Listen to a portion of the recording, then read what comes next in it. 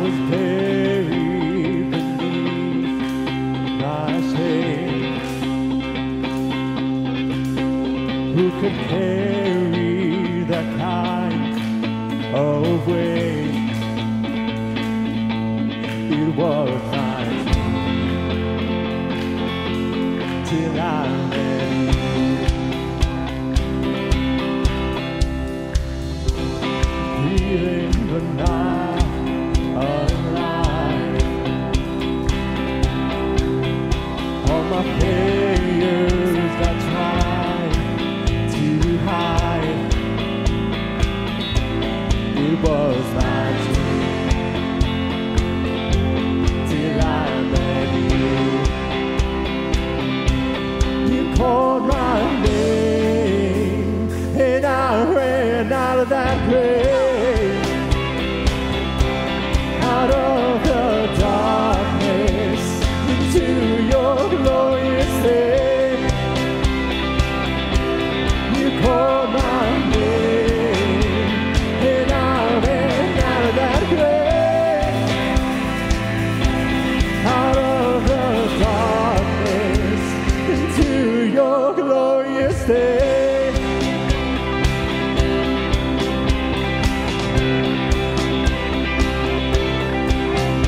Now your mercy has saved my soul. Now your freedom is all that I know. The old made new, Jesus, when I met you. You called my name and I ran out of that grave, out of the darkness into your glorious day. You called my name and I ran out of that grave, out of the darkness into your glorious day.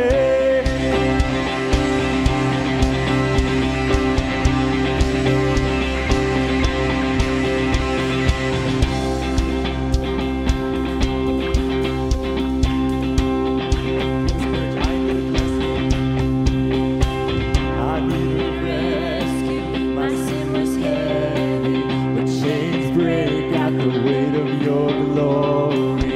I needed shelter, I was an orphan, now you call me citizen of heaven. When I was broken, you were my healing. Now your love is the air that I'm breathing. I have a future, my eyes are open, was when you called my name. I ran out of that grave, out of the darkness into your glorious day. You called my name and I ran out of that grave, out of the darkness into your glorious day.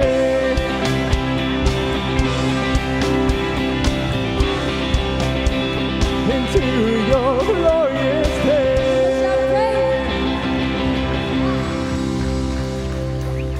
Well, church, we just want to pause our service and just ask our prayer team to come forward. If you have a need this morning, please feel free to come up and we'll pray with you.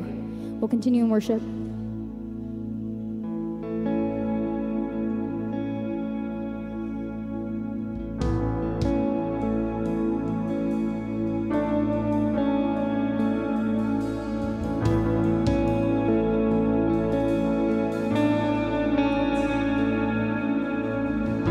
Calling on the God of Jacob,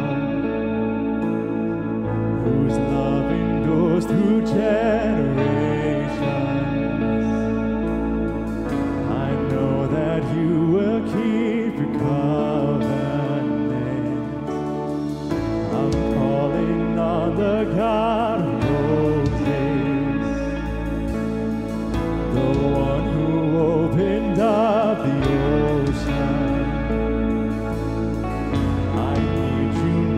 to do the same thing for me.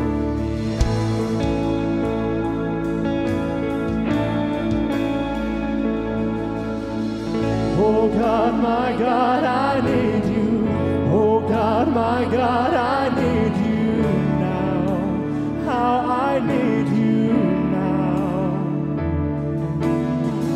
Oh rock of ages, I'm standing on your faithfulness, on your faithfulness.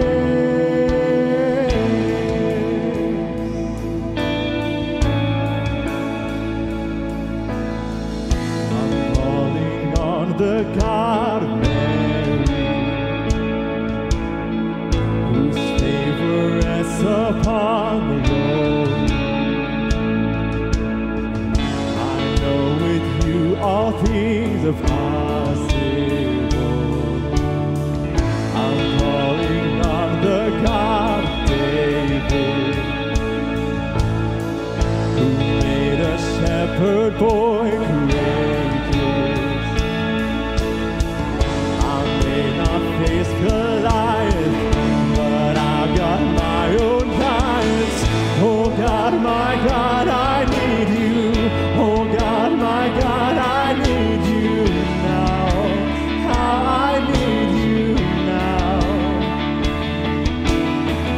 Oh rock of ages, I'm standing on your faithfulness, on your faithfulness. Oh God, my God, I need you. Oh God, my God, I need you now. How I need you now. Oh rock of ages, I'm standing on your faithfulness, on your faithfulness.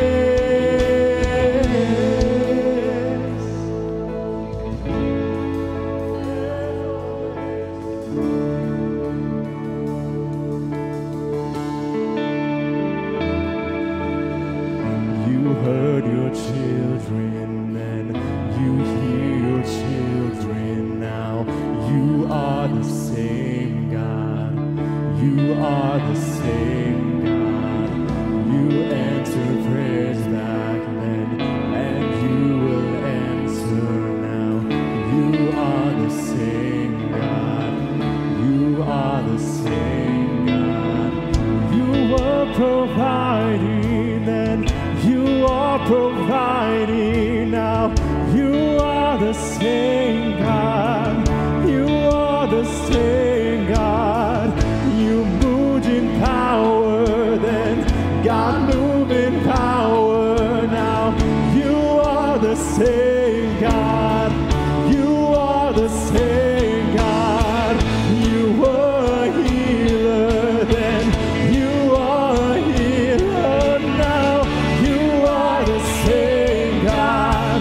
You are the same God. You were a savior then.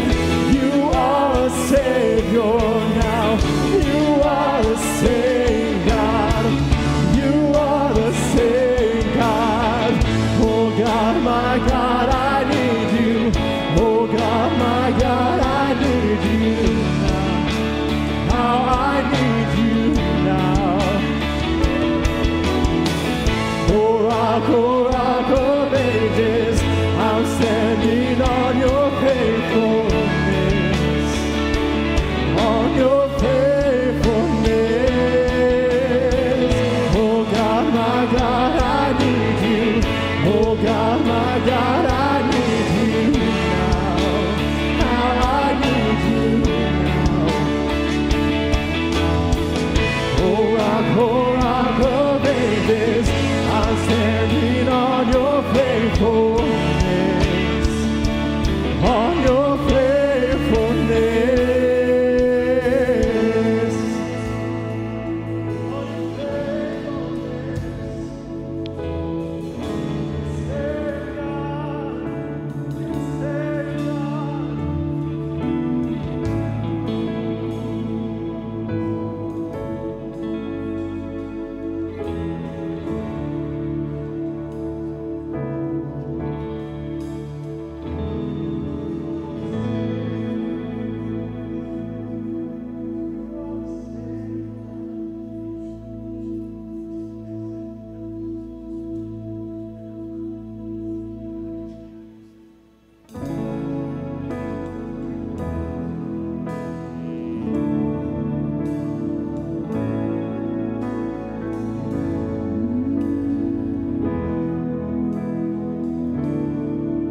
Before I spoke a word.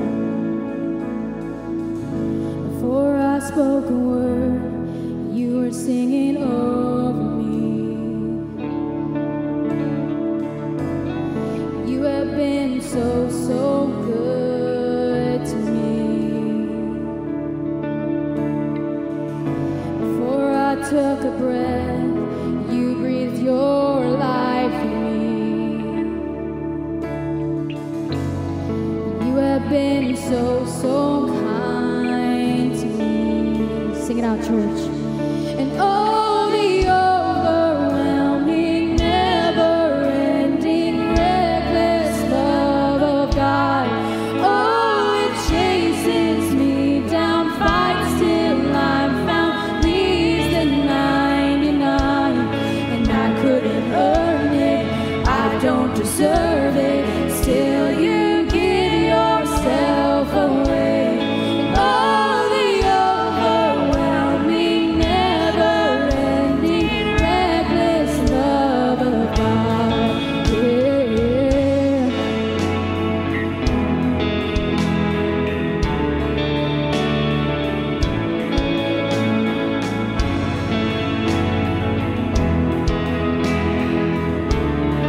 When I was your foe, when I was your foe, still your love fought for me. You have been so, so good to me.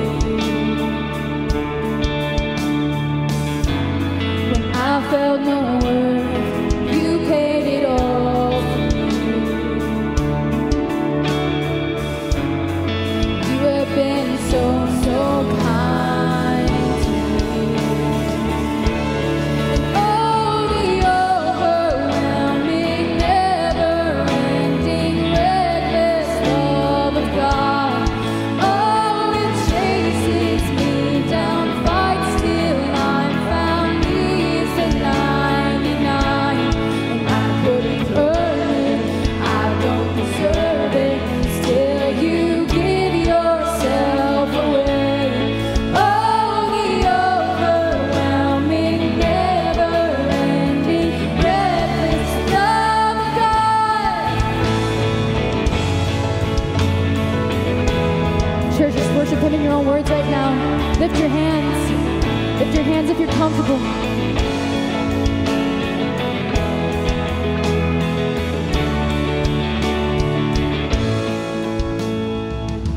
There's no shadow you won't light up, mountain you won't climb up, coming after me. Yeah, there you go. There's no wall you won't kick down, lie you won't tear down, coming after me. Let us be that. There's no shadow you won't light up, mountain you won't climb up, coming after me. Sing it out. There's no wall you won't kick down, lie you won't tear down, coming after me. There's no shadow you won't light up, mountain you won't climb up, coming after me. There's no wall you won't kick down, lie you won't tear down, coming after me. There's no shadow you won't light up, mountain you won't climb up, coming after me. There's no wall you won't kick down, lie you won't tear down, coming after me. Oh, the overwhelming, never-ending, reckless love of God. Oh, it chases me down, fights till I'm found, leaves the 99. I couldn't earn it, I don't deserve it, still you give yourself away. Oh, the overwhelming, never-ending, reckless love of God.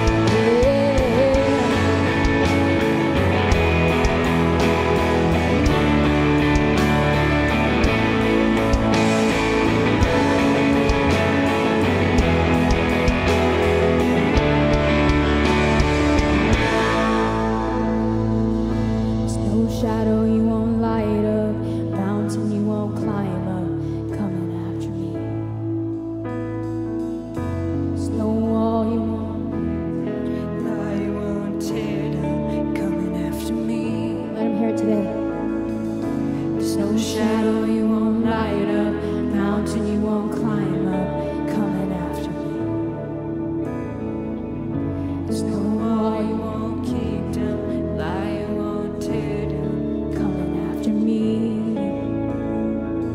So I said this first service, but I was the one that he left the 99 for.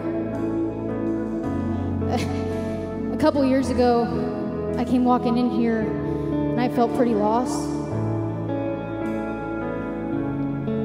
And it's tough when you feel like you're out there on your own. But man, his love is reckless, because he left all of you guys to come find me. And if you're sitting here today and that's you, it's all of us actually. So as we go back into this chorus, I just want you guys to pour it out. Pour it out from the depths of your heart. Because listen, if you have no idea who he is yet, he's called you. He's calling you now. So let's go back into this chorus and let's just sing from the depths of who we are. Overwhelming, never-ending, reckless love of God. Oh, it chases me down fast till I found peace in 99. I couldn't earn it, I don't deserve it. Still you give yourself away. Oh, the overwhelming, never-ending, reckless love of God. Father, this morning we're thankful that we serve a King who would leave all the praise, all the glory, and all the love of heaven for us. Father, so many of us can share and relate to Kimberly. She's saying, yeah, he left all of you to come find me one day. And Jesus, we're so thankful for your love, that you would leave everything to come and find us. And in turn today, Jesus, we just want to lift you up and honor you and praise your name. You're the only one who is worthy. You're the only one who deserves our praise, because your love is so great. And so today on this Palm Sunday, we sing Hosanna in the highest. You are worthy. Let your name be lifted high. And as your name is lifted high, would you draw all of us closer to you today? We walk out of here changed with a different perspective of what you have for us. We give you all the praise and all the glory. And everyone said, amen. Hey, if Jesus has been good to you, give him a shout of praise. He's worthy. Amen. Go ahead and turn to your neighbor. Tell them they're looking snazzy on this Sunday morning.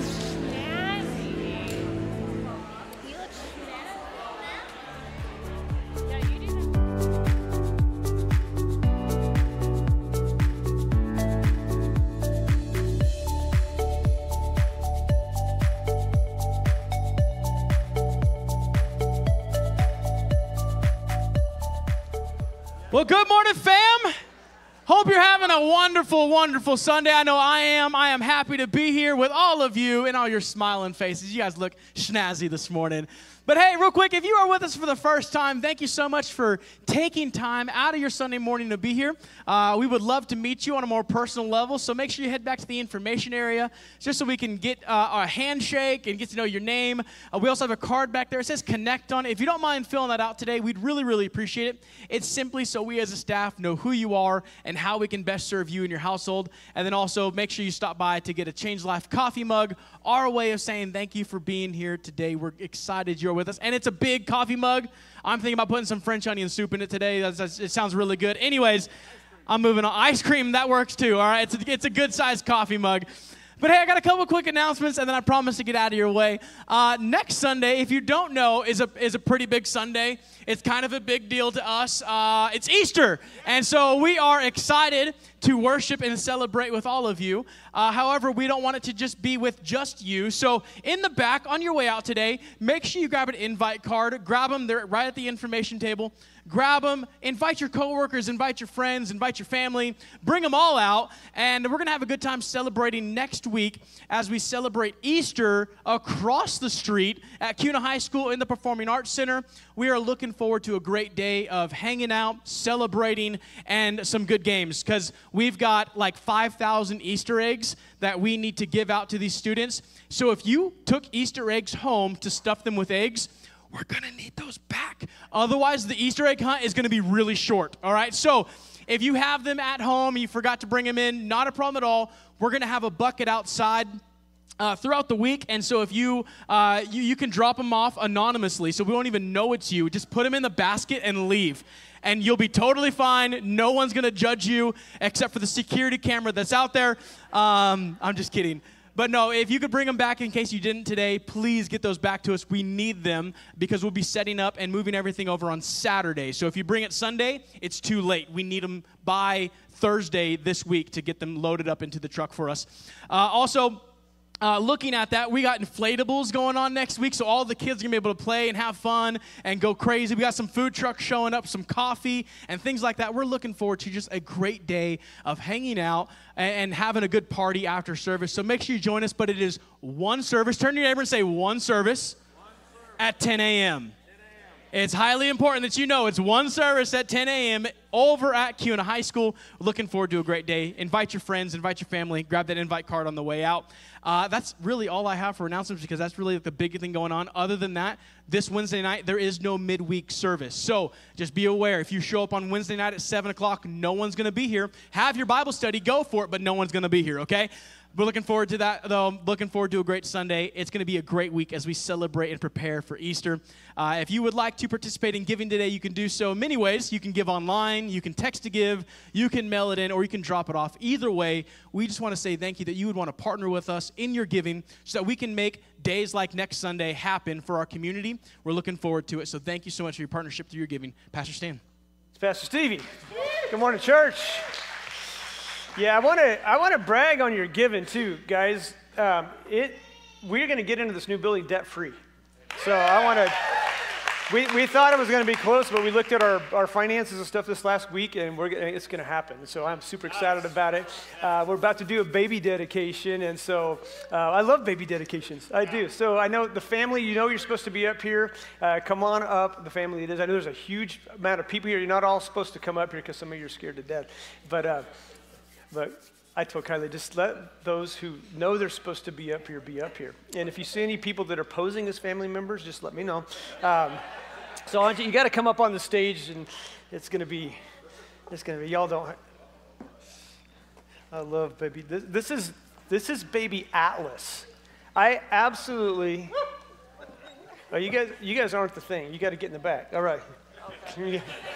I see how this works. You're not everybody's. Todd, you can just stay down. You know, Todd's my big guy. So as all y'all you know, when Todd lifted me up when we did our thing, that had the most hits on anything we ever posted as the church. And so the one that's going to hit that one is when I lift him up on my shoulders. That is at the beginning of heaven when that'll happen. But all right. Well, hey, Austin and Kylie, you've produced beautiful, beautiful children. This is baby Atlas. And I know you have big hopes and dreams by naming your son Atlas. This guy's going to be bigger than Todd. Atlas Jace, and so proud to be able to be a part of this because I've watched you grow up. I mean, you were little when you came here. Cameron's always been taller than me, but whatever, that's a sister. But I love baby dedications because to me, they're fun and they're serious at the same time. Why do we dedicate? Well, in the Bible, Mary brought Jesus to the synagogue to dedicate him. Hannah brought Samuel, a little boy. She brought him, and she actually left him there, dropped him off and left him. We don't do that anymore. And he was raised by a man named Eli. And that's why we dedicate. And we know that God has an amazing plan for you, young man. That you are in God's mind. That was like a shocker moment, he does. That God has a plan for this young boy. Before he was even thought of, before he was conceived, there was a plan. And we see that in the book of Isaiah. It's like, before I was formed, you knew me. And so that's what is so much fun to me to do that. A couple reasons that we do this. Number one, Proverbs 22 says, train a child in the way he should go. And when he's old, he will not depart from it. Now, there's no promise in here that they will serve God their entire life. It says when he's old, he won't depart from us. For those of you who have children that have strayed, just continue to pray for them. And the other one says in Proverbs 22:15, says, folly is bound up in the heart of a child, but the rod of discipline will drive it far from him. That's not a famous one to quote at a baby dedication. But for Atlas to become what God wants him to be, discipline has to be applied. Not just, reprimands and spankings and whatnot, but there's a discipline that he will see in your guys' lives as Christians that he needs to say, okay, they're living what they're preaching. And when you fail, that you ask for forgiveness and you make a mistake, you apologize. He needs to see that serving God works. And so I'm going to ask you the question, family, will you live in a way that will cause him to want to love Jesus? Yes. All right. Church family. Bro, I like you, man. He's got this fascination. I'm like oh man, he's awesome. I like this guy. She's like, yeah, at 2 a.m. I'll drop him off. We'll see how awesome he is. But church family, we strove really hard. I don't even know if I said that right. We strive really hard as a family to be a family. Dysfunctional at times. But I grew up in church. Many of you grew up in church. And many of you who have grown up in church have probably seen what church people can do to each other. And it can be vicious at times. It can be ungodly at times, and we have, again, made it here to say we're not going to be that type of church. We're not going to be the kind of church that when he comes in here, he's scared of what's going to happen. He's going to be excited about the kids' ministry and what's going on. And so, church, will you live in a way that will cause him to love Jesus his whole life? You do that? All right, well, let's pray for him. Father, I thank you so much for Atlas. I thank you for the purpose and the plan that you have for him. There's a great, great, great future for this young man, and we dedicate him to you today. I ask, Father, you would bless him, that we'd fill him with your spirit, give his parents strength, help them to know how to raise him with this particular type of personality, how to guide him and lead him, and know that great things are to follow. We love and give you thanks for that. In Jesus' name, amen. Atlas Jays, I love it. I love it. That's awesome. Well, thank you, family. All right. The stage held up with a large family is great. It's great.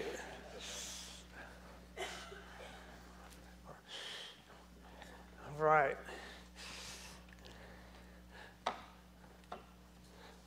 That's good. All right. Well, how's everybody doing? Good. Doing all right? Anybody have a week that you're just like, I'm glad the week's over? Yeah, good one. I love Mondays because Mondays is not the beginning of my week, but many of you know Kristen did not lead today. Her voice is still strained, and so I told her, like, take care of your voice.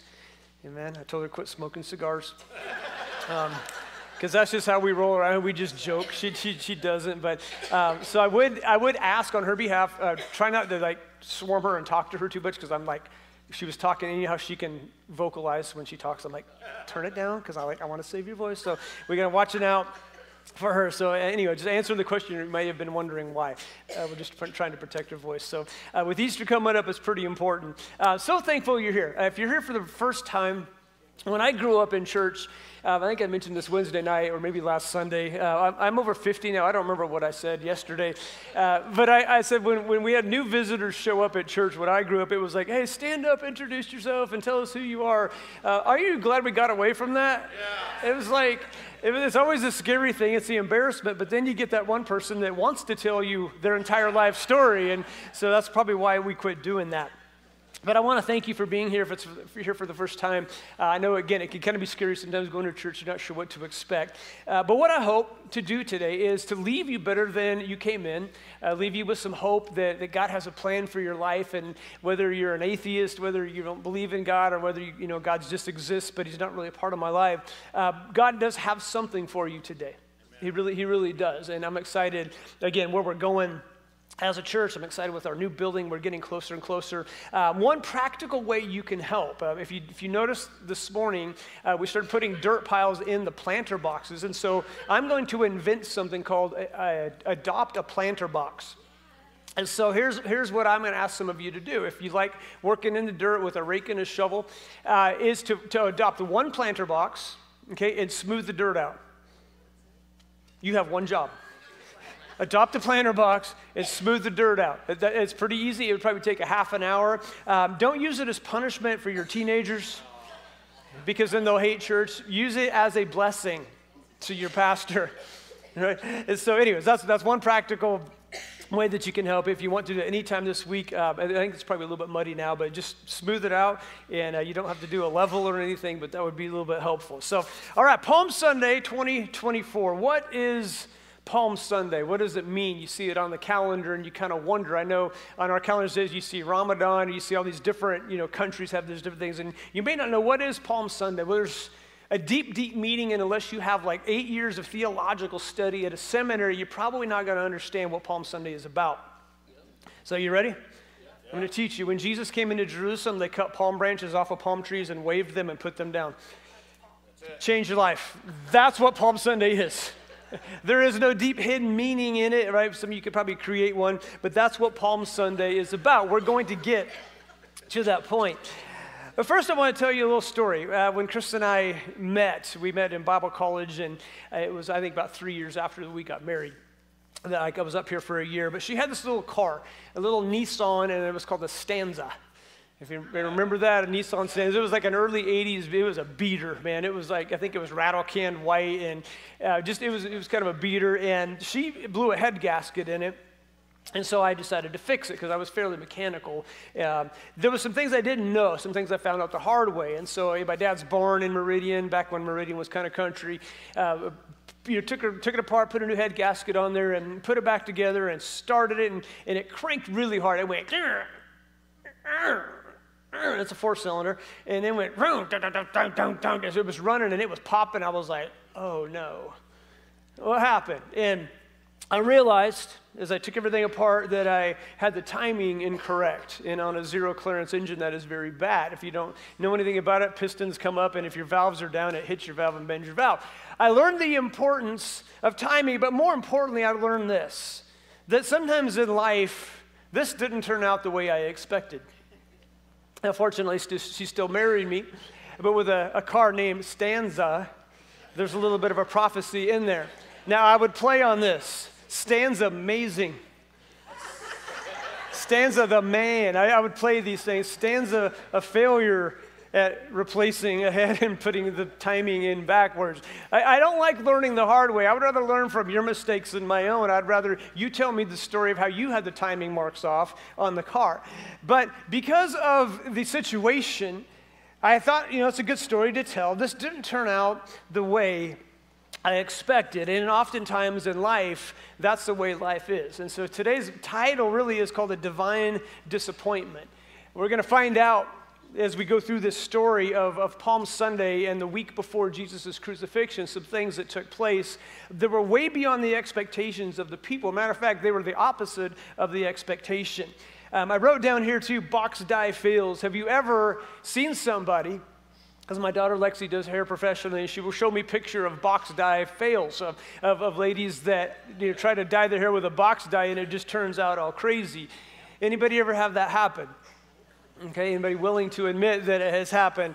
And we got into quite a discussion in first service that we won't get into now because it went way sideways with a particular staff member that took offense to what I said. I won't tell you it was Katie, but no, Katie, she knows how to dye her own hair really good. Like she's got, and she took it totally wrong. It didn't turn out the way I expected. I was trying to compliment her. Is Katie still here? Oh, she's working with your children. Good. We can say a little more than we said first service. I said very few people really do a good job on box dye. Well, Katie does. She actually does a really good job with her hair. Even Lexi's like, yeah, she actually does a pretty good job. And then I was corrected. It's not box dye. It's real dye. And I'm like, I don't care. It's dye. Dye is dye. That's not the truth. That's like, yeah. Anyhow, so I got into trouble first service, and I thought I would share that with you because it didn't turn out the way I expected. I meant it as a compliment, and it turned into savagery. But let's move on. All right, Jesus, I'm going to read to you the first part of this message. We're going to do a little bit different than normal today. I'm going to kind of teach through this whole story. I would encourage you to go read it. Go read the story of Easter. Read it in different books because there's different authors that saw some different things that happen. We're going to go to the book of Matthew in just a few moments and get Matthew's perspective on this. But for the sake of time, I'm going to read you my intro. And Jesus is in the last few weeks of his life on earth. 33 and a half years ago, he was born for one purpose. He wasn't born to raise the dead. He wasn't born to heal the blind eyes. He wasn't born to cleanse the lepers. He wasn't born to produce more food than there really was. He wasn't born with a single purpose of healing people. He was born to die. He was born for the specific purpose of rescuing humans who could not rescue themselves. That was his main purpose. Now, he did a lot of good things. He did all the things I just said on his way to the cross, but he was born for one purpose. He's on his way to Jerusalem right now in our story to celebrate the Passover. And you may ask, what is the Passover? I know there's a lot of newer Christians here that may not know what the Passover is. Let me give you a brief synopsis of what the Passover is about. When the Israelites were held captive in Egypt, there was plagues that were sent to Pharaoh in the land of Egypt. There was 10 plagues in total. When God told Pharaoh, hey, you need to let my people go, he sent Moses to tell Pharaoh that. Pharaoh wouldn't do it. And so the plagues got worse and worse and worse. And finally, after Pharaoh again saying, yeah, you can leave, and then saying, no, you can't, God said, okay, on this particular night, there's going to be a death angel that is going to go over this country of Egypt, and he is going to kill the firstborn male of every household. He told the Jews, though, if you do this, you will be passed over. You must take a sacrificial lamb. You must kill it, and you must take its blood and put it on the doorpost of your house, basically the form of a cross. And when the death angel came over the house, he saw the blood applied because they listened. The death angel would skip that house. And so the Israelites have celebrated what they call the Passover because the death angel passed over the home that had the blood applied to it. It's very ironic, isn't it, that Jesus would go to Jerusalem to celebrate the Passover of a sacrificial lamb of blood being applied to protect his people. Isn't that cool? God's timing is always perfect. Okay? So Jesus was on his way to celebrate this. What we'll do here is we will see that Jesus would become the one sacrifice once and for all. That all we have to do to get to heaven is believe that he did what he did on the cross, that he died for our sins, accept him and ask his forgiveness for our sins, and welcome him into our life and do the best we can to live for him. That's how we get to heaven. Isn't it good that all we have to do is ask? Like there's not a 3-day waiting period to see if you're serious. It's the moment we ask Jesus into our life is the moment that we are saved. So Matthew's perspective, again, he's the tax collector. He writes this story about what's happening. Jesus is the celebrity of the day. His disciples and the others believe that he has come to overthrow the Roman government and reestablish their kingdom on earth. He is the long-awaited Messiah that they have just expected, and they're really, really, really excited for this moment. Unfortunately, in their excitement and expectations about this new kingdom, they've missed an understanding of what Jesus keeps telling them, and that is this: I'm going to die. I am going to die. I am going to get killed when we get to Jerusalem. They somehow over and over again miss this thing. So first question I want us to deal with is this: have you ever been so convinced of how something was going to turn out that you missed what should have been obvious? You're so convinced this is how it's going to work that you missed what should have been obvious. See, I will tell you, and listen to me on this, many disappointments are divine interventions.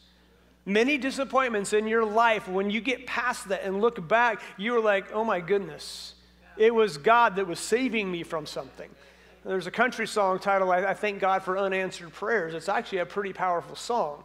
Because what we pray for at times isn't what God wants for us, because he knows where it ends. But many disappointments are divine intervention. So if you're going through something right now that's just hard, and you're disappointed with how life is, and your life is submitted to Jesus, I will tell you this: you just hold on and keep going, because God knows what you don't. Your job is to keep going and keep believing, and turn your expectations down a little bit. All of us have an expectations dial, don't we? And the disciples here, they have the expectations dialed all the way to high, because they have this idea that Jesus is here to overthrow the Romans. We have been subject to the Romans for all these years, and finally the Messiah is going to come and save us from it, and we're going to rule our own country again. That's what they're thinking. They're thinking earthly minded. So there's a lot of this happening here. They're so convinced of how things are going to happen, they're missing the obvious. And so we're going to go through some scriptures, and we're going to go through this whole story and kind of a teaching method. So Matthew chapter 19, verse 28 through 30. We'll read this. It says, Jesus said to them, "Truly I tell you, at the renewal of all things, When the Son of Man sits on his glorious throne, you who have followed me will also sit on 12 thrones, judging the 12 tribes of Israel. Now, we look at that and go, okay, he's talking to his 12 disciples who have followed him over the course of about 3.5 years. Okay, if you've seen The Chosen, you kind of know the story there. And he says at the renewal of all things, they're thinking, well, the end of this week is the renewal of all things, because you're going to overthrow the Roman government and we're going to have an entire new kingdom in this particular week. Jesus is not talking about that. He is talking about new heaven and a new earth. Like after the rapture, after the tribulation, when all this thing goes crazy, there's a new heaven and a new earth. Read Revelation and you'll see what Jesus is actually talking about. They're thinking here and now. Jesus is talking about in the future. You who have followed me will also sit on 12 thrones. And I think to these guys, that sounds pretty good. Like we get 12 thrones. I mean, that kind of sounds fun, right? We get 12 thrones. Let me continue reading from my Bible because it's not on the thing. He says, and everyone who has left houses or brothers or sisters or father or mother or children or fields or for my sake will receive 100 times as much and will inherit eternal life. But many who are first will be last, and many who are last will be first. Now, out of all of that Jesus just told them, here's what they hear. You're going to sit on 12 thrones and judge. It's like this ultimate power on earth and this new kingdom at the renewal of all things. You get to rule.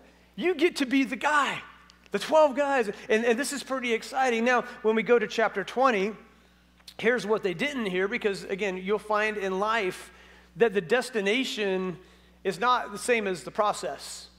The destination that you want is the end result. It's not the process. When you get an airline ticket, you get it to a what? A destination. Okay, there's not the in-between. It's you're going from Boise to wherever, and you type in leaving, time, departure, and ending day. It doesn't tell you what happens in between. Can you imagine if it gave you a play-by-play? Like 2 hours into it, you will be offered coffee. 2 hours and 17 minutes into it, the seatbelt light will come on because you're about to hit turbulence. 2 hours and 18, you have a child kicking the back of your seat. And 2019, you get into it with a parent because they don't care. Can you imagine the play-by-play? The process is different than the destination. We like the destination. We don't necessarily like to go through the process. So in order for there to be a new heaven and a new earth, the Bible says that this one gets burned up. God promised, I will never flood the earth again. Now he's reserved it for fire. Okay, so that's really what's going to happen. So here's another thing that they didn't hear. Jesus predicts his death, chapter 20, verse 17 and 19. Now Jesus was going up to Jerusalem. This is not too long after the other conversation. 12 thrones.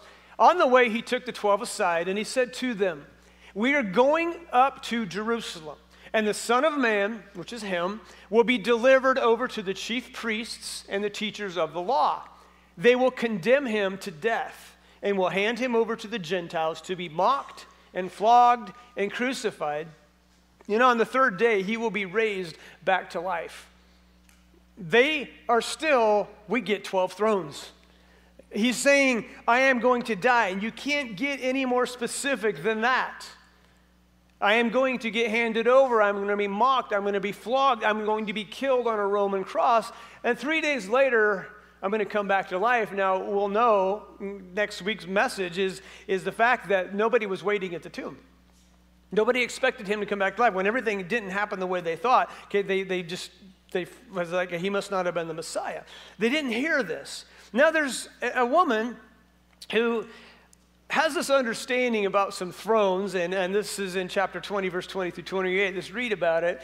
Now, what you may not know, it just says this. Then the mother of Zebedee's sons came to Jesus with her sons, kneeling down and asked a favor. Now, some of you probably know this. Most of you, I guess, do not. The mother here, her name is Salome. Salome is Mary's sister.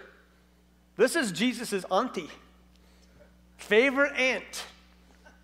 These two boys, James and John, are her cousins. They're Zebedee's sons. These are first cousins. So here you have an aunt who watched Jesus probably grow up. She's probably like, you're my favorite nephew, right? And he would have been. He was perfect, right? Jesus was perfect, so why not? So she comes, and her sons must have been talking, hey, Mom, there's 12 thrones. We get to sit on 12 thrones, and this is probably going to happen next week because Jesus is here. He's going to overthrow the government. Everything's going to be great. And so she's like, 12 thrones? Like, yeah. She's like, which ones do you get? I don't know, never asked him. Do you think I could just go talk to my nephew, find out? Hey, who's sitting closest to you? Did she go on, like you do Alaska Airlines and you pick your seat? Like, I know you're in the captain's chair. What about captain and co-captain? Can we do this? And so she's working a little family magic here because she's human, right? Because we can just read the story and blow through it. But I want you to think about her emotions there. And so she goes, she kneels in front of Jesus. She asks this favor. What is it you want, he asked. And I think Jesus probably knew exactly what she wanted because he did this over and over again. And she said, grant that one of these two sons of mine, your cousins, all right, may sit at your right and the other at your left in your kingdom. They want the two thrones of power, okay? Right hand, left hand man next to Jesus. And Jesus says, you don't know what you're asking, he said to them. Can you drink the cup I'm going to drink? We can, they answered. Now, he was talking in metaphor here. He meant the cup, I'm going to get killed. Can you drink of that same cup? They're thinking golden goblet. They're like, oh, with diamonds, we could drink out of the king's cup. Sure, we can do that. And he's like, you don't know what you're asking. We can, they answered. And Jesus said to them, oh, you will indeed drink from my cup. All right, he is prophesying now because in the future they would both get killed for their faith. They would both become martyrs. He's like, oh, you're going to die. They just had no idea what he was talking about. But to sit at my right or my left, that's not for me to grant. These places belong to those for whom they have been prepared by my Father. In other words, God's going to decide this. And when the 10 heard about this, they were indignant. Indignant is Hebrew for ticked off. All right? They were indignant. They were so mad with the two brothers. And Jesus, noticing that a staph infection was happening amongst the 12, he called them together and he said, guys, you know that the rulers of the Gentiles lord it over them, and their high officials exercise authority over them. Not so with you. He's like, these guys get bossed around, so just give them a little bit of a break. Not so with you. Instead, whoever wants to become great among you must be your servant, and whoever wants to be first must be your slave, just as the Son of Man did not come to be served, but to serve, and to give his life as a ransom for me. This is like a sneaky preachy in there. It's like, Salome, I know what you're asking. You want these two cousins of mine to sit in positions of authority. That's really not mine to grant. In other words, you need to be a servant. You got to serve your way to the top. You can't just grab the throne just because you're a relative. So, again, 12 thrones. Can they sit closest to you? What they're really doing is they're jockeying for position. And this shouldn't happen amongst Christians. This shouldn't happen amongst believers. Because I know what didn't happen had the other 10 been really, really godly. And when they heard about James and John wanting to sit on the right and the left, they should have said, man, that's a great idea. I wish we would have thought of that. Guys, you totally deserve it. Man, you've been following Jesus. Guys, what do you think? Should we take a vote? Yeah, let's take a vote. All in favor, say aye. That should sit by you. Yeah, aye. Any nay? No nays. Motion carried 100%. Guys, have the throne. But that's not what happened. What happened was the reason they got a little ticked off about it, I think, is they're like, I want to sit there. I want to sit in that seat because they would not have cared had they not wanted to sit in that seat. They may not even have thought about it. Here's how I know human nature. If I were to give everybody in this place, when we leave, I'm going to stand at the door. Everybody say if I were to hand out $100 bills to everybody here, and you're like, hey, that sounds pretty good. Okay, again, don't be selective in what you hear me saying. If I were to do that, I am not going to do that. But if I were, and I hand out hundos, everybody's going, yeah, and the last person, you're the last one out, and I give you a 10. And you'd be like, thanks. But every person in here would wonder why. Now, I wouldn't hit everybody the same. Some of you would be like, well, cool, but how come everybody else got 100? Now, you came to church not expecting to get any money, so whether you left with 100 or 10, you're still ahead, right? But something in our human nature would be like, that's not fair. And the devil's like, that's not fair. Tell him that's not fair. That's not fair. And you would drive off and you would go to another church and you'd be like, yeah, the pastor was giving out hundreds and I only go to 10. So I don't like that pastor anymore. Because I know, I've been in ministry a long time. I know how it works. People leave over really, really crazy things sometimes. Can I get an amen if you've been in church your life, all right? But I know, again, not everybody would get bent out of shape, but everybody would go, how come I only got 10? It's just human nature. So we understand human nature. So Jesus is having some really compassion on human nature. He's not being mean about it. He's just dealing with it. And he's telling all the guys, hey, it's not about getting served. It's about serving. He uses this little story as a teaching moment. To say it's not about what you get out of life, it's about what you give. It's how you can make a difference in the lives of other people. He's like, I have come to give my life for other people. So a life lived for Jesus is a life lived serving others, not lording it over other people. All right, the story continues on. We're going to go to what's called the triumphal entry. And this is when Jesus actually goes into Jerusalem, and they get all kinds of crazy, and they're all excited about this. So let's read this, chapter 21, verses 1 through 11. It says, as they approached Jerusalem, they came to Bethphage on the Mount of Olives, and Jesus sent 2 disciples, saying to them, go to the village ahead of you. At once you will, he's prophesying, you will find a donkey tied there with her colt by her. Untie them and bring them to me. If anyone says anything to you, say that the Lord needs them, and he will send them right away. Now, this happened just the way. The Bible also says in a different book that there was an unbroke colt, had never been ridden before, showing that Jesus has control over even the animal kingdom. When nothing's been broke, Jesus was able to ride this little colt in. And this took place to fulfill what the prophet was spoken through the prophet. Well, the prophecy was spoken through the prophet. Say to the daughter of Zion, see, your king comes to you, gentle and riding on the donkey, on a colt, the foal of a donkey. And the disciples went, and they did just as Jesus has instructed them. They brought the donkey, and sure enough, when they were untying the donkey, the guy comes out, he's like, hey, what are you doing? I don't know if he was yelling, but I would. You're taking my colt. Hey, what are you doing? And they're like, oh, the Lord needs it. All right, cool. Go ahead and have it. So again, Jesus knew what was going to happen, just like Jesus knows what's going to happen in your life, right? You don't have to worry about those things that he's in control of.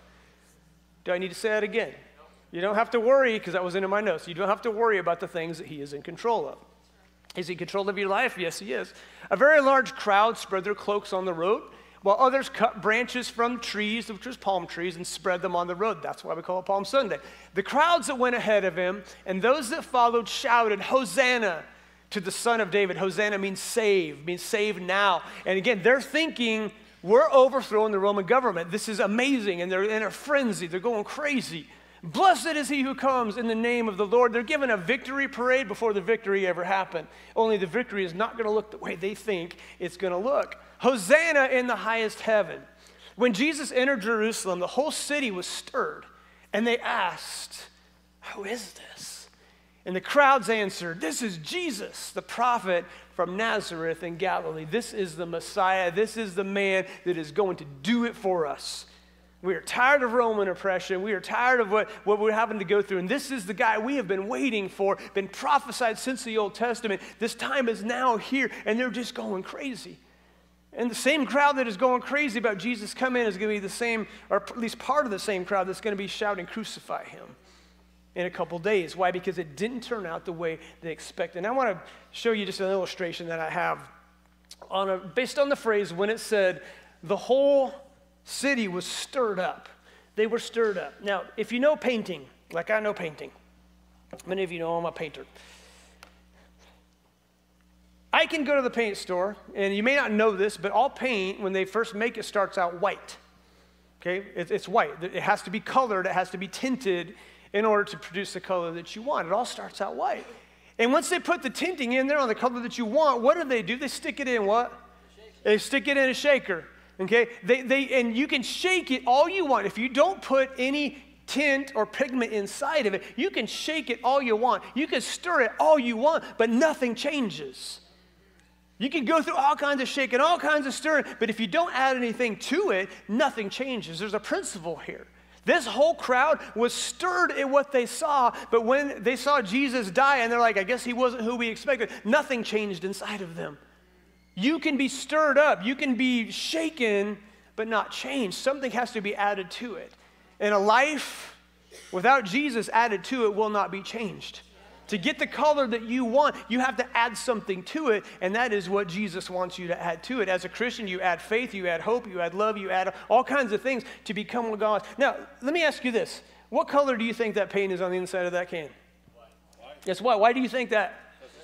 because it's dripping out. What happens if I put a different, what if I did that on purpose? What if it's really black on the inside? You really have no way of knowing until you open it up, right? Now, you're correct. It is white. Okay? It even says on there it's called beefy white. Like Atlas white. My little guy right there, he's my new favorite child. All right? It's white because some of it got spilled out. But if it was a brand new can, you would not know. It would look really nice on the outside. You would have to guess.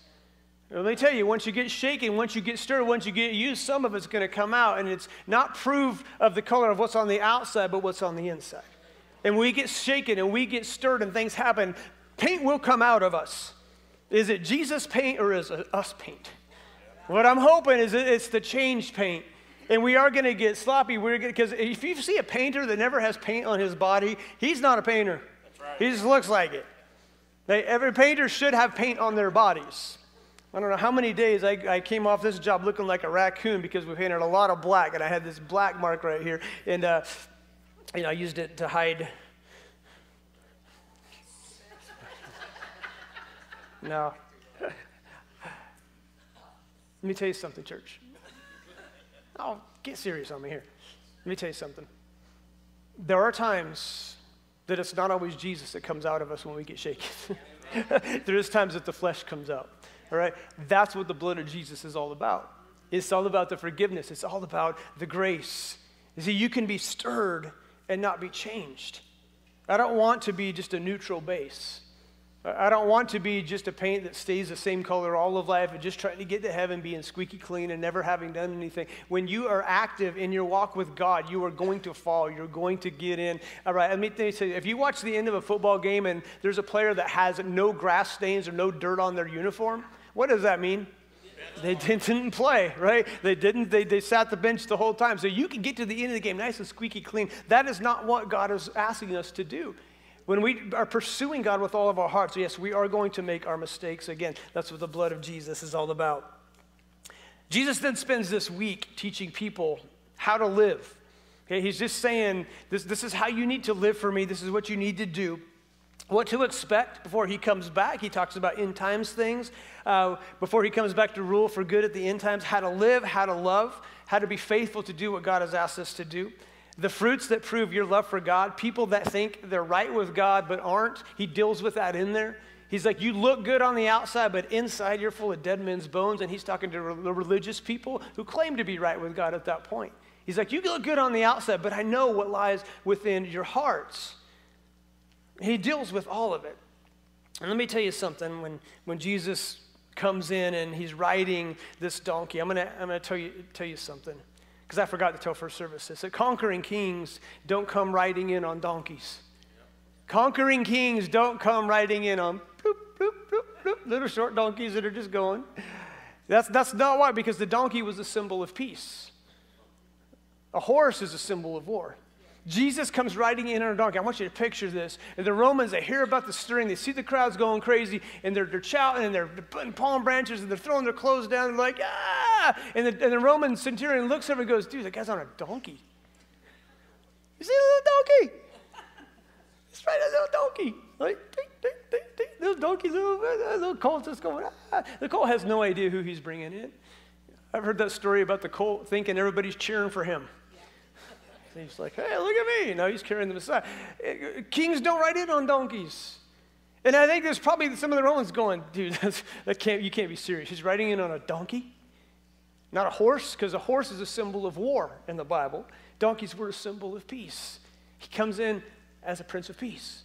He doesn't come in as the conquering hero because he's not done yet, church. He's not done yet. He's coming back. And when he comes back, he's coming back on a white horse with the armies of heaven following behind him. All right? He didn't come here first to create this war. He's like, no, my kingdom is far beyond what you guys see today. The expectations that these people had where it's going to happen now. And Jesus is like, you're missing the whole point. I'm going to not just conquer Rome now. I'm not going to do that. My plan is much bigger. My plan is to conquer sin and conquer death. And that is a kingdom-minded thing. Instead of looking at it right now, he's talking kingdom-minded. I'll deal with the kingdom later. I'll deal with the Romans at a later date. And that hasn't happened yet. You read in Revelation, it says that Jesus comes back on a white horse and the armies of heaven are following behind us. So ladies, you want to ask, are there animals in heaven? Well, there's horses. I don't know if all dogs go to heaven, but there's horses in heaven, and there are war horses. And I want to be riding on a horse right behind my Savior with a sword going, yeah, now's the time. That's going to happen. With the armies of heaven, he first came again as a conquering king, but that's not what he's here to conquer as the Roman Empire at this point. He's here to conquer sin and death. So they've got it all wrong. He's riding a donkey. What is it a symbol of? See if I'm a good peace. And a horse is a symbol of war. That's coming later. Jesus doesn't come in with this sword. That's going to happen at a later date. It hasn't happened yet, and I believe it's going to happen sooner than we think. Amen. Be right with God, church, because things are going on in this world, and the time is ticking down, all right? Things are happening, so be right with Jesus. So he spends this whole week just teaching people how to live. Again, in chapter 26, verse 1 through 2, let's read it up here. He gets a little more specific again. When Jesus had finished saying all these things, he told his disciples, as you know, the Passover is in 2 days, or 2 days away, and the Son of Man will be handed over to be crucified. Now, crucifixion was something that these people would have been very familiar with. It was miles and miles of Roman roads. Romans, actually, they were pretty amazing. They were pavers. They had like paved roads. They had lights on their roads that they would keep lit with oil lamps. And there was hundreds of crosses. It is a very good chance that as Jesus was making his way to Jerusalem, they probably walked by people that had been crucified. Crucifixion wasn't just like, oh, we've never seen this. It was the Romans' method of killing people. So they would have walked by a lot of people, and they weren't super high. They had them just a couple feet off the ground. So this would have been a very real thing. And Jesus is telling his disciples, I'm going to get crucified. Once again, they don't hear it. Once again, nobody goes, really, Jesus? You really get, there's not... They're like, it's not going to happen. You're the conquering king. You can't get killed. Like this kingdom, 12 thrones, remember? Like Jesus, it's going to happen the way that we think it's going to happen, not the way that you think it's going to happen. That's really what they're saying. And so Jesus, once again, I'm sure is just going, you guys are really, really dull. You're hard of hearing. You're not understanding what I'm telling you. What I want to do now is we're going to walk through the rest of this chapter. I'm going to read from my Bible. It's not going to be up on the screen. There's just way too many verses. Again, I would encourage you to do that. So let's go through this. I'm going to walk through it and get some of the highlights of what happens next. And Judas, who was the keeper of he was actually a thief, but he also was a keeper of the money bag, which is really weird that Jesus would do that. Judas is going to betray Jesus for 30 pieces of silver as prophesied in the Old Testament. The Old Testament said that basically the Messiah will be sold for 30 pieces of silver. And again, it plays out just the way that Jesus said it's going to play out. So he has this triumphal entry. He comes into it, and now they're going to have this Last Supper together. Jesus gets them together. They eat, he breaks bread, he passes the wine around, he's like, this is my body broken for you, this is my blood. They take it, their Last Supper will become our communion. That's why we do communion. That was the symbolic thing of that there. So Jesus now is going to predict in verse 31 through 35 that he is going to get betrayed, that they're going to scatter, and they don't believe him. Jesus is like, this is what's going to take place. All these things that have happened the way that Jesus said they were. Now when he says this, they don't believe him. And then Jesus told them, this is chapter 26, verse 31. And then Jesus told them, this very night, you all will fall away on account of me. For it is written, I will strike the shepherd, and the sheep of the flock will be scattered. But after I have risen, I will go ahead of you into Galilee. He's like, I'm going to get killed. I'm going to get buried. I'm going to come back, and then I'm going to go ahead of you into Galilee. Here's the plan. And Peter replied, even if all fall away on account of you, I never will. I write good intentions in my Bible right here. I tell you the truth, Jesus answered, this very night before the rooster crows, you will disown me 3 times. But Peter declared, even if I have to die with you, I will never disown you. And all the other disciples are like, yeah, us too. We won't. We'll never deny you. Jesus predicts all will desert him. And Peter's actually telling Jesus that he's wrong. He's telling Jesus, no, you're wrong. Jesus is like, you're going to deny me. No, I'm not. Pretty bold, right? And yet some of us do this at times. Like if we struggle, and this could be touchy, but it shouldn't be. If we struggle tithing, And Jesus said, if you tithe, I'll bless you. And when we don't, we're telling Jesus, you're wrong. Oh, don't touch that, all right? First service didn't get that one. It's really true, though, right? That's what we're telling Jesus. He said, test me in this. Malachi, read it. It's in Malachi. He says, test me in this. If you tithe, I will bless you. And when we don't tithe, we're telling Jesus, I don't trust that. I don't trust that. If you don't do it, try it. I promise you, you'll see things happen in your life that could never happen without tithing. Okay? It's just true. Giving, it just works. I'll preach on that sometime soon. And so Jesus says this. Peter's disagreeing with him. And having good intentions doesn't get the job done. Doesn't get the job done, having good intentions. As a matter of fact, the book of Luke, read that sometime, chapter 22, verse 31. It retells the same story. Luke is actually a doctor. And Luke is telling more details of this story.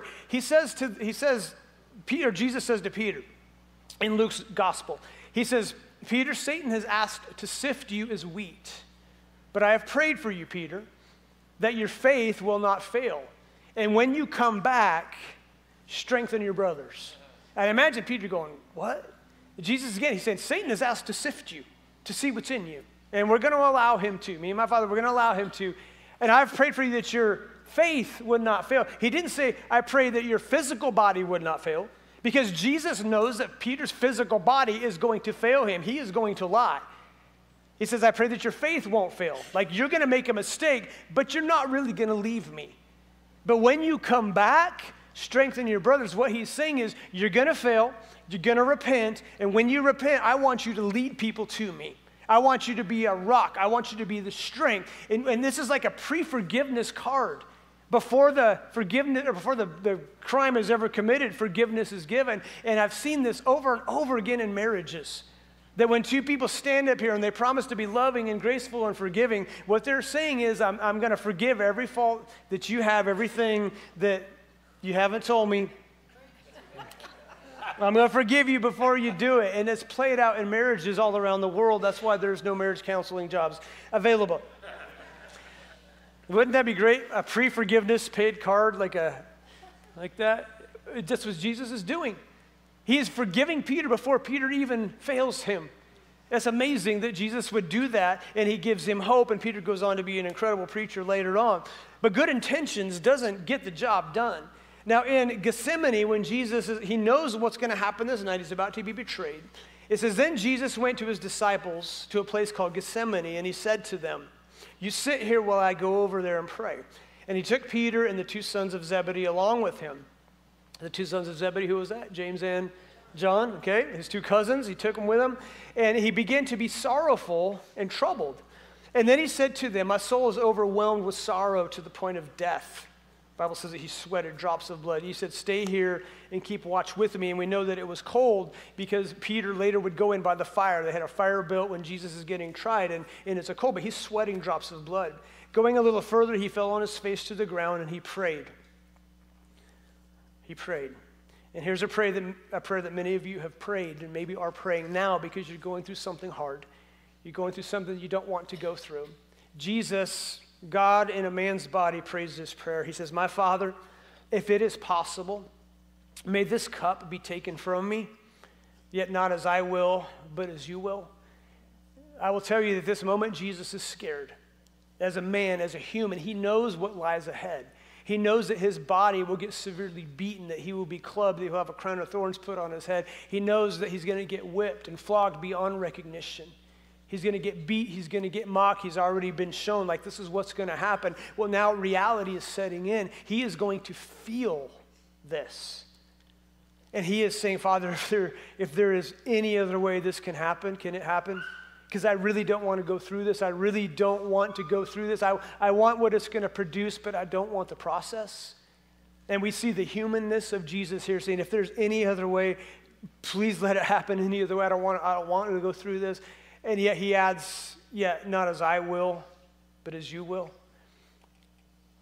In church family, some of you may be in this very position today, that you are going through something that is so hurtful, so painful.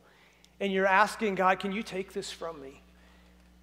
And God says, if I take this from you, you can't be what I want you to be.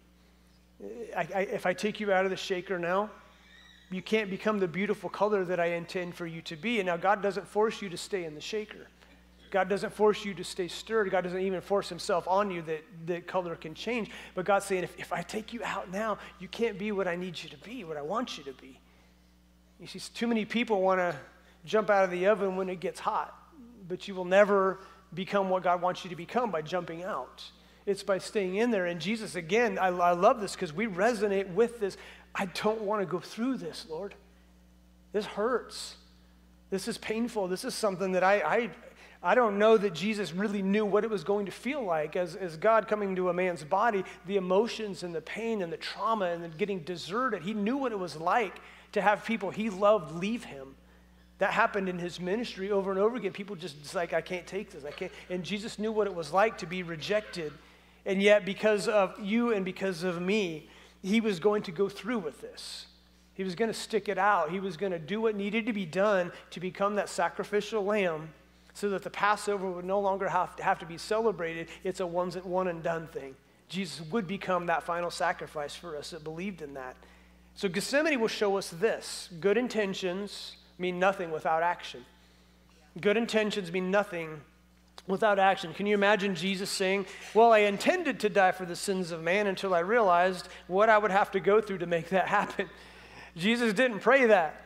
He's like, I thought it all looked good on paper, but boy, now that I'm in it, I really don't want to do this. Well, that part is true. Jesus is like, my flesh does not want to do this, but not my will, yours be done, Lord. And God's will, again, with it, Jesus would die, 3 days later come back to life. Having taken on the human or the body of a human, I just love the fact, I'm going to say it again, that Jesus experienced real pain and real human emotion. He knows what you're going through. The Bible says that very clear. He went through everything we face, every temptation, to know what you feel as a human. So he has an incredible amount of compassion for those of us that struggle on a daily basis with things. He understands. Isn't that good to have a God that understands? Amen. I love having friends that understand what we go through. Jesus now gets arrested. It says, meanwhile, while he was speaking, Judas, one of the 12, arrived, and with him a large crowd armed with swords and clubs from the chief priests and the elders of the people. And now the betrayer had arranged a signal with him. The one I kiss is the man, arrest him. And coming at once to Jesus, Judas said, greetings, Rabbi, and kissed him. It was just a kiss on the cheek. And Jesus said this, he said, friend, do what you came for. I can't believe Jesus used the word friend. I'd have used a few other words, like Christian cuss words, not bad ones, but I'd have said some things about this guy. And then I would have kicked him and ran off, but that's not what Jesus said. And the men stepped forward, they seized Jesus, they arrested him. With that, one of Jesus' companions, I believe it was Peter, reached for his sword, drew it out, struck the servant of the high priest, cutting off his ear. And the high priest's name was Malchus. And the story goes is that, I'm going to say, I think it was Peter, he wasn't swinging for the ear. I don't think Peter was like, you want to see how surgical I can be with this sword? Like, move your head just a little bit, Malchus. I just want to see how much I can take off. A little off the side. No, he aimed for his head, and Malchus is quick. He ducked it. His ear gets chopped off. There's blood everywhere because you know how head wounds do. And Jesus is like, that's enough. And he gets the ear probably off the ground, and he picks it up, and he puts it back on Malchus's head and heals him. Imagine the stories that Malchus must have told. He gets home and there's blood everywhere, and his wife's like, what happened to you? Let me tell you. We went to arrest this guy chopped my ear off, and the guy we were going to arrest healed me. You can't say that there wasn't a story out of that from Malchus's perspective going, this guy's legit. Okay, we don't know, but I bet Malchus is in heaven. We'll know because he'll be the one with the ear that's a little floppy. Maybe he doesn't get the new one. Maybe he gets the old one. I don't know. But I bet he's in heaven. I bet that made a believer out of him. Jesus, again, gets arrested, gets hauled off. The disciples take off, and this is what happens. It says, then, verse 56, then all the disciples deserted him and fled. And they took off like a bunch of cockroaches when the lights come on. Just, they're gone. And what did Jesus say? The shepherd's going to get struck. Everybody's going to flee. And they all took off running, included Peter. Okay, they all left. They took him to the house of a man named Caiaphas, who was the high priest, and he was a crook. He was making lots of money off the people. Terrible, terrible man. Claimed to be a godly man, but he was just ripping everybody off. And they took him to the house of Caiaphas, the high priest, where the teachers of the law and the elders had assembled. Now, this is an illegal trial. Their custom said you cannot try somebody at night, and yet this was night, and they were trying him. So Caiaphas was actually approving of an illegal trial. The man who was supposed to be upholding the law was breaking the law. And they tried Jesus as night, again, an illegal trial. It says this, they took him there, but Peter, and this is highlighted really bright in my Bible, but Peter followed at a distance. The man who claimed to be dedicated, the man who said, I will be with you to the end, I will be with you, is now following Jesus at a distance. And church, let me tell you, anytime trouble happens, things don't go the way you thought, you begin to follow Jesus at a distance, you will be distant from him. You will get distant. It's like follow it at a distance. And whenever I see that, I'm like, I don't ever want to follow Jesus at a distance.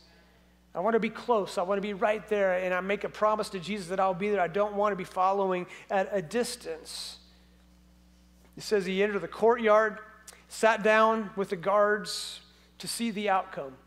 Now he became a spectator. He was involved, and now he's become a spectator. He's like, okay, wait, this isn't happening the way that I thought. This did not turn out the way I expected.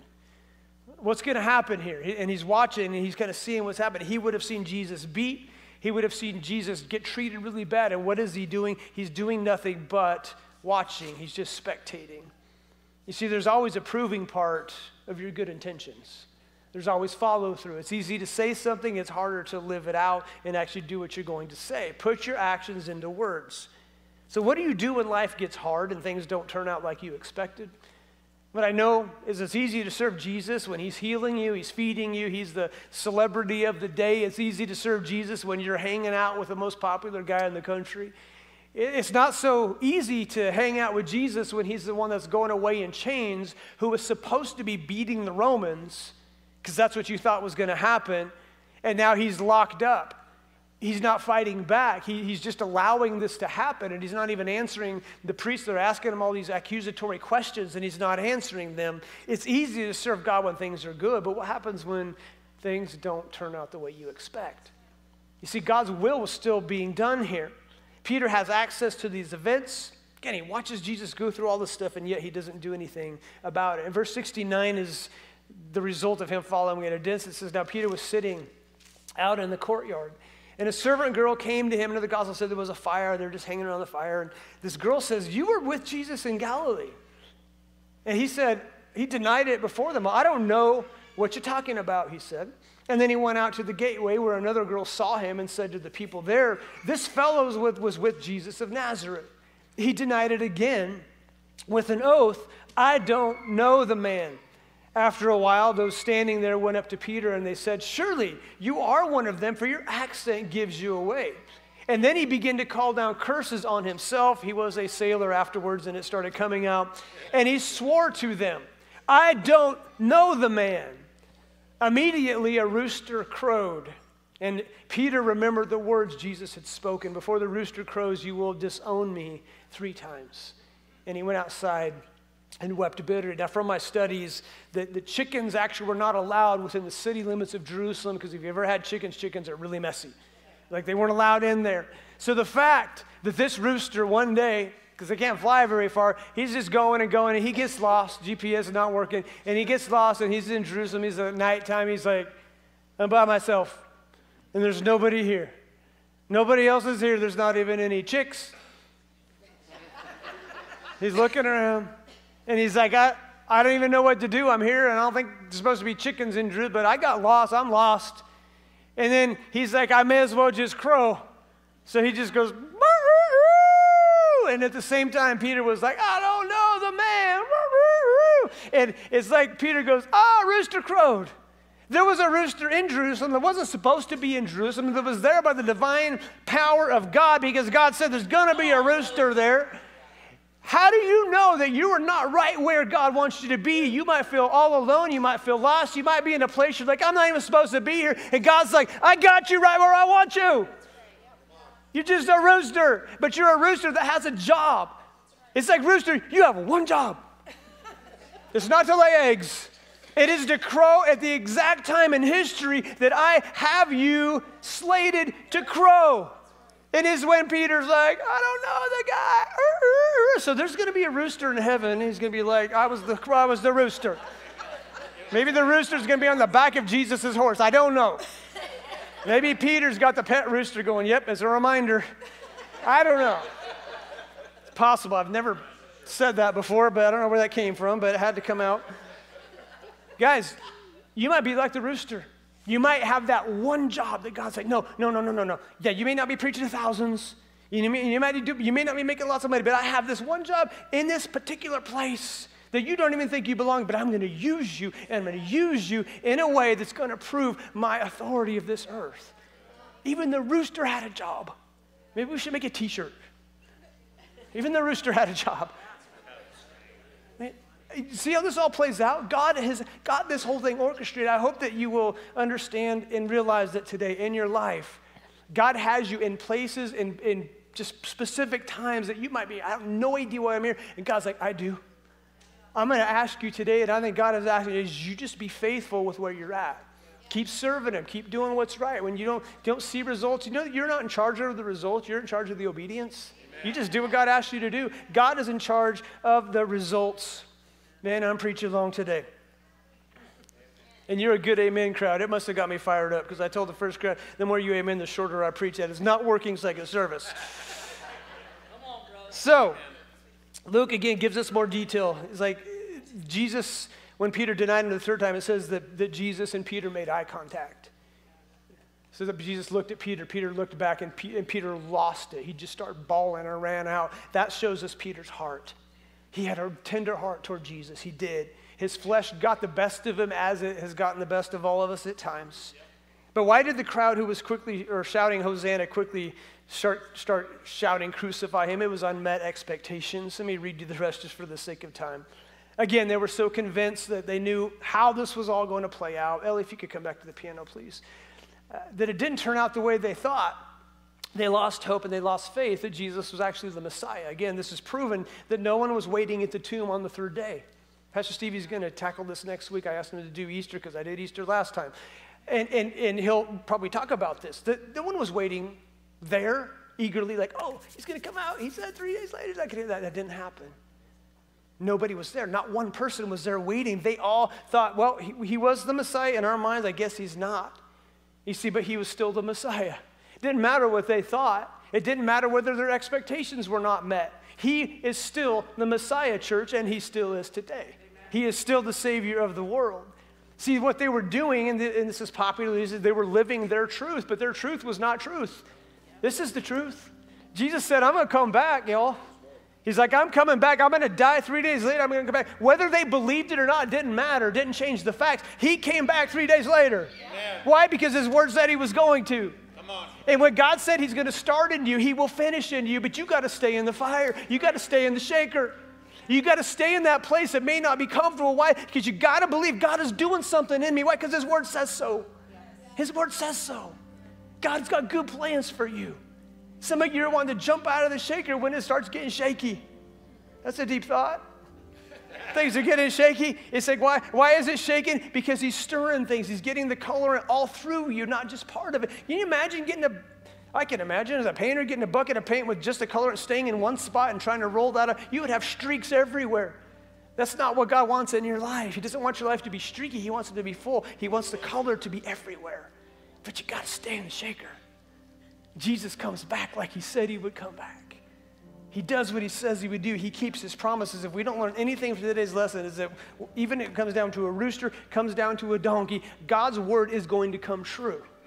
I want to be on that train because that's a good train. It's a good place. Amen. Is this doing anything for anybody? I hope it is.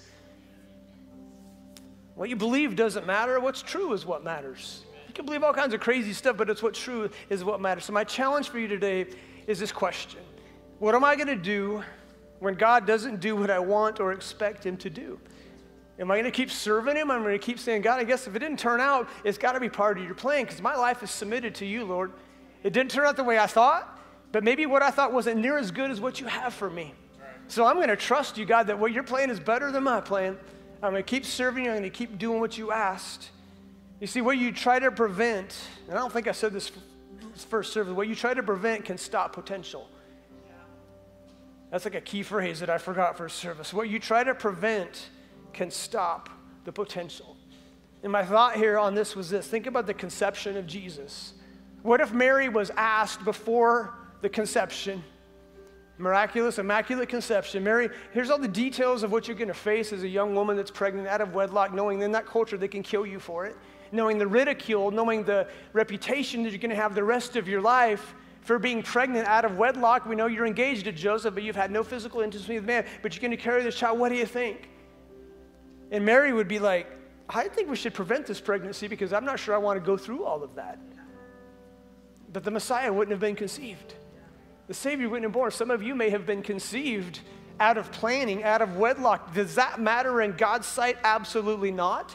God has an absolute plan for your life because every child is His. Every child, I think, is like a pre-planned thing. There's an idea of what God wants to do with your life. So it doesn't matter how you begin. It matters how you're going to finish. Are you going to finish it, or are you going to give up when the shaking gets rough? Jesus did not do that. You see, it's bigger than me. Have big picture thinking. God is doing something. I've told you this for years. God is doing something in my life even when I can't see it. I have to believe that. Because it's easy to wave palm branches when life is going great, but will you serve Him when it's not going the way you like? That's why staying in the Word of God is so important. God has a plan. He's got a purpose for me. I'm going to stay in the shaker. I'm going to stay in the shaker. I'm going to keep going. I'm going to keep going. When I feel like giving up, I'm going to keep going. When I feel like giving up, I'm going to have good friends around me, a good pastoral staff that says, hey, just keep going. We'll make it. We'll make it together. Because we got to have the team. Amen? We got to have the team. All right, I've done preached a long, long time, but we'll only do one service next week. But in all seriousness, guys, I want church to be fun, but I also want it to be serious, that your eternity lies in your decision. There's heaven and there's hell. That's all there is. There's heaven and there's hell. We are going to die. Every single one of us will take our last breath. Are you ready to meet Jesus? He's ready to meet you. But he wants to meet you on His terms, and His terms is you have to accept the gift that I gave you. That's what Easter week is all about. It's about Him dying in my place. And so many of us in this place have said, I can't make it on my own. I know I need Jesus. I need that forgiveness. I need that grace, and we have accepted Him into our life. But maybe there's a couple of you that have not. And so I would ask all of us just to bow our heads for this moment. What I like to do is I say you can give your life to Jesus in private, and then you're expected to live for Him publicly. But this is a holy moment, a moment that if God's dealing with you and He's calling you home and He's like, son, daughter, I love you. I'm not mad at you. I've seen your sins. I've seen your failures. I love you in spite of that. Just like He showed that to Peter before Peter did it, He forgave him for it. And that's what God wants to do to you, but you have to ask Him to do that. And if that's you today, I'm going to ask you to be bold and brave and just lift your hand up. Say, Stan, that's me. I need to give my life to Jesus today. I do want to spend eternity in heaven. Is there anybody in this place that needs to make that decision right now? It's like, I want to spend eternity in heaven. And I understand I have to give my life to Jesus to do this. You are correct. That's what the Bible says. Anybody at all? Okay, all right. Not seeing any hand. Okay, all right. I see your hand. Anybody else? Just wait a couple more. Okay, I see your hand. You can. Anybody else? So just take a couple more moments. Don't miss this moment. All right. And here's how we do it here. For those who did raise their hands, we just pray a prayer together. And if you didn't raise your hand and you wanted to, I'm going to ask you to just pray this prayer with us to give your life to Jesus, to get your sins forgiven. And let's pray it with those who raise their hand. Dear Jesus, I believe that you died for my sins.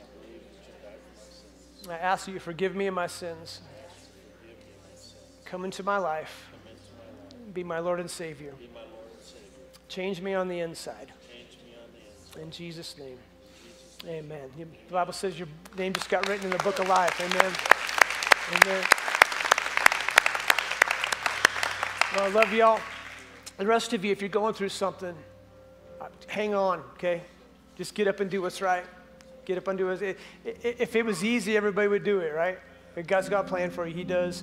And man, I preached a long time today, and I'm not sorry. I love you. I guess we don't have Wednesday, so I had to let it all out. So that works out. But have a wonderful day, wonderful week. God bless you again. If you got Easter eggs to drop off, we will have a container out by the door you come in. If nobody's here, you can just put them in there. Love you. Have a great day.